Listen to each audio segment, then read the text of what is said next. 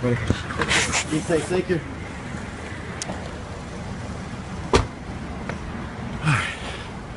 That was probably the nicest Uber driver I've ever had.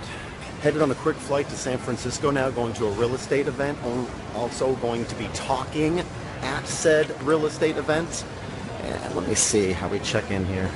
Cutting it kind of close. There's a good looking line there.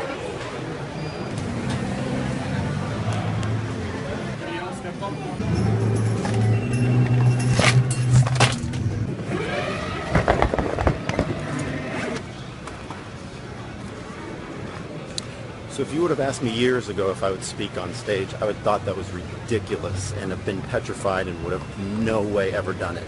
So even now, I'm definitely quite scared. The version of me that I want to be is that person that will speak up on stage, that will help others, that will push past the fears that many of us have on a regular basis.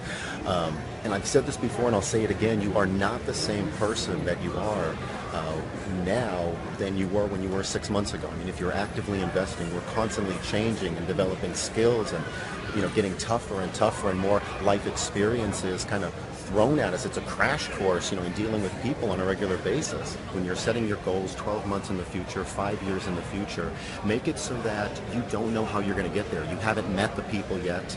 You haven't developed the skills yet that you need to be that person that you want to be. So when you are making goals, make them big. Hi. Cool. Thank you very much. Have you seen that emotions movie from, I think, Disney or Pixar, where, the different emotions are segmented?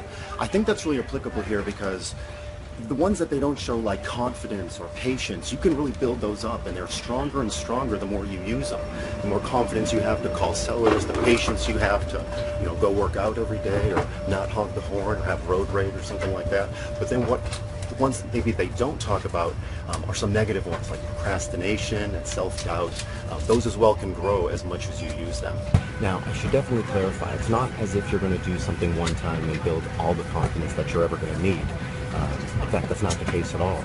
On this flight, I'm definitely going to review my notes. This is what I want to talk about mainly, try to get through all of this in about 20 minutes and then leave the rest of the time for Q&A.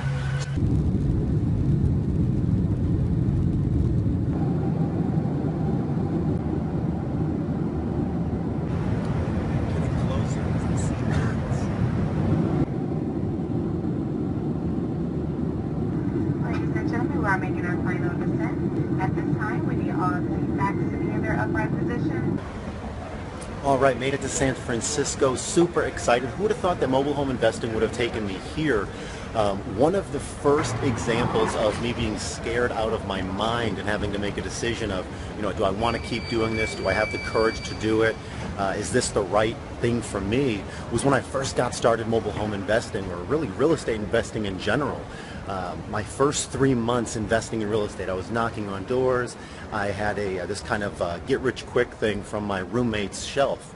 It was a Ron LeGrand course, how to buy properties without any money. So I read that all the way through. I absolutely loved it. Did all the things that Ron said to do, knock on doors. This was back in the early 2000s when you could make money just cleaning a window in Florida and turning the property. But I couldn't get to my first deal. So 3 months in of knocking on doors, of going through all of my savings that I had at the time, mailing people, no deals came of it, making offers, talking with realtors.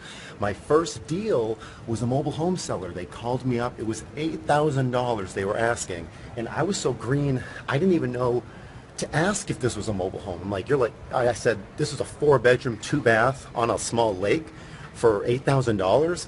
So I got in my car and I remember frantically and right now you can see I don't know if you can see that. I have goosebumps right now because I'm thinking of how excited I was, but not knowing what I was going to do.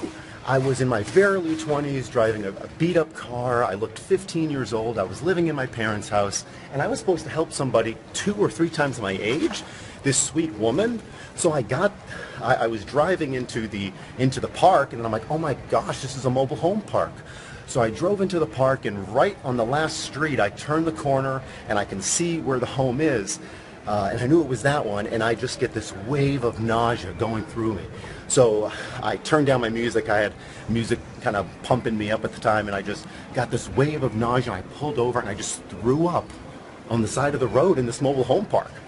And I don't know if anybody saw me, but I saw myself, and I, closed the door, and I turned down or put down the little mirror, and, looked at myself and wiped my mouth off, and just thought, like, what should I do? It's so easy just to go away and go back home to the comfort of home, where I knew what I was going to do. And then instead, I gathered myself and I went to the appointment, and I helped the seller, and I was scared out of my mind, and I did it. It was a fantastic deal, and it opened my eyes up to the possibility of investing. So it was amazing, and that was I sold it one time on payments for the high 20s, then I got it back and I sold it for the low 30s, and then again for the high 30s. So just a great deal, but it could have all been over if I just would have went back home or got scared or didn't trust myself. All right, I'm getting close to where my rental car is. I'm going to go see some of San Francisco's finest things to do. I kind of gained 2 hours coming from Central Time over to Pacific Time, so I'm going to go see some of the sights and maybe get to bed kind of early for anticipation of tomorrow, and we'll end the video right here today and catch up tomorrow.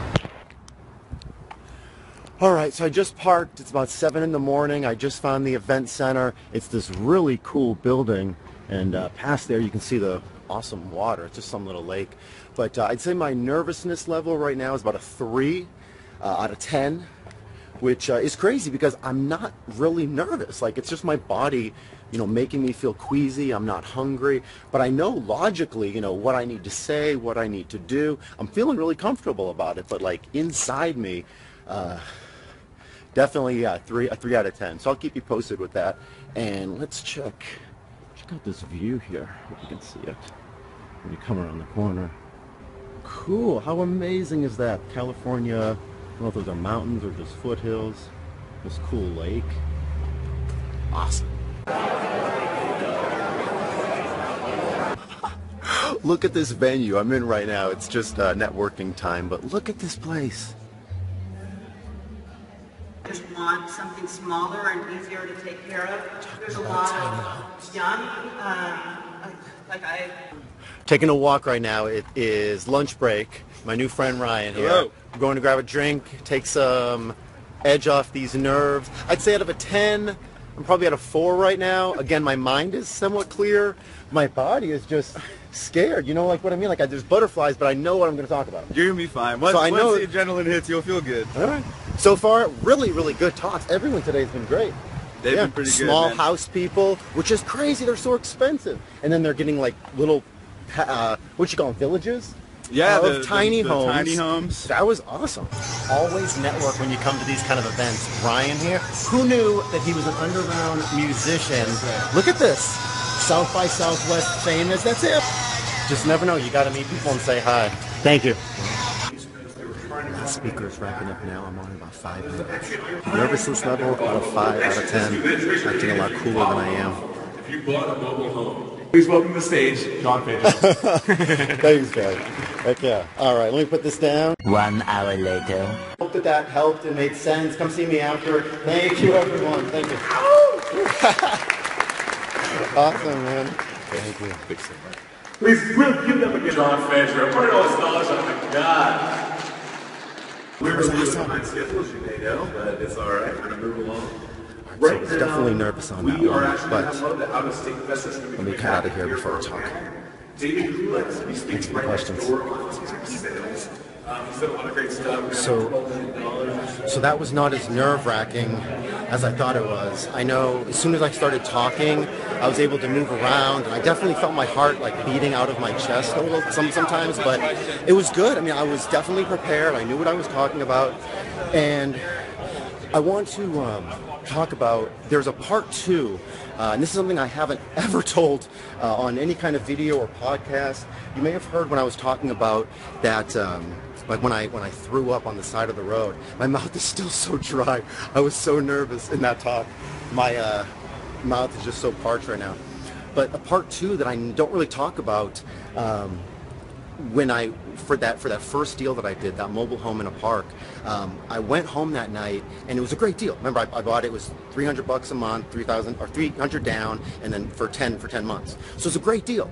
But I knew I was sort of, or I thought I was taking advantage of that woman. Like she asked $8,000 at first, which was a great deal, and then I knew she needed to sell, so I got her down to $7,000 and then $6,000, and I'm not a very good negotiator at that time. I just, she was so motivated and she had no other options that I just kept pushing, and I didn't have the money, and I was, what can I get this for? I'm a big bad investor and I'm a tough guy, and so I got it for the price I did. And when I went home that night, I was talking to my girlfriend at the time, and I cried in front of the mirror, because if that was what real estate investing was going to be, taking advantage of people, like people that, seem sweet, like I don't want to do that, like on a long-term basis. Like I cried in front of the mirror.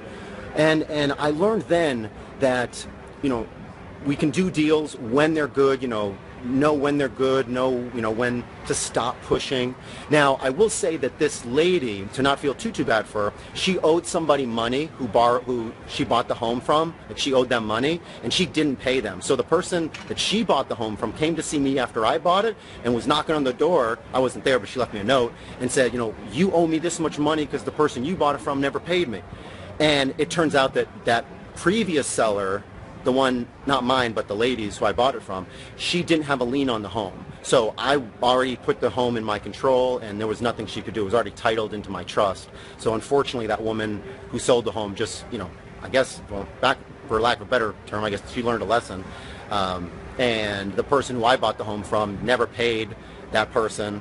And anyway, so that was just a huge deal. So I hope that made sense with the whole, this whole video about overcoming fears, and then not taking advantage of people, like knowing when you have a good deal, don't be a hog, have good word of mouth reputation.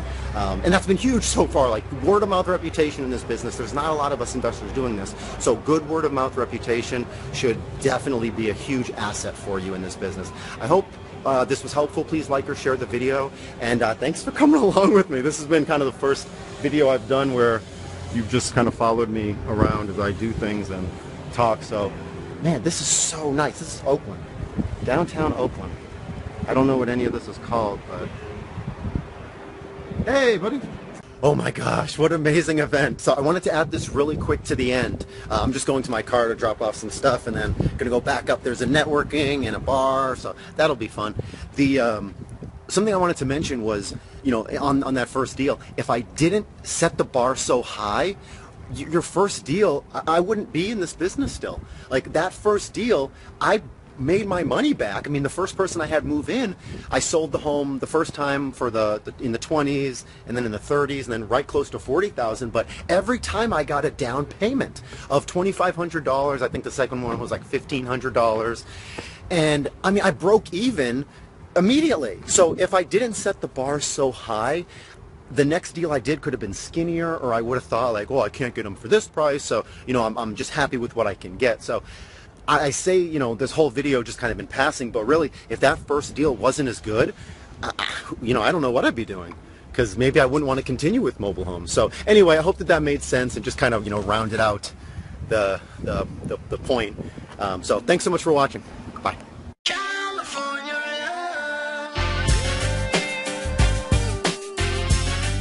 Everywhere you look, full house houses. Isn't that cool?